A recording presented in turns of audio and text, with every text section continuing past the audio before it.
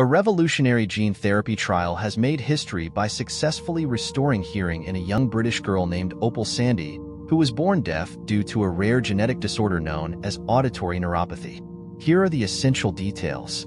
At 18 months old, Opal from Oxfordshire, England, became the first person globally to undergo this pioneering gene therapy treatment.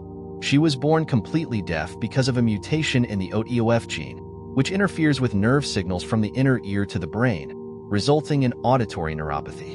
In a 16-minute operation at Addenbrooke's hospital in Cambridge, Opal received an infusion into her right ear containing a harmless virus carrying a working copy of the OTOF gene.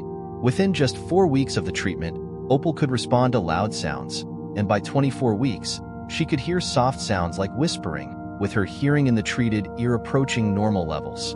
Her parents were overjoyed to hear her say words like "Mama," "Dada," and "Bye-bye" for the first time.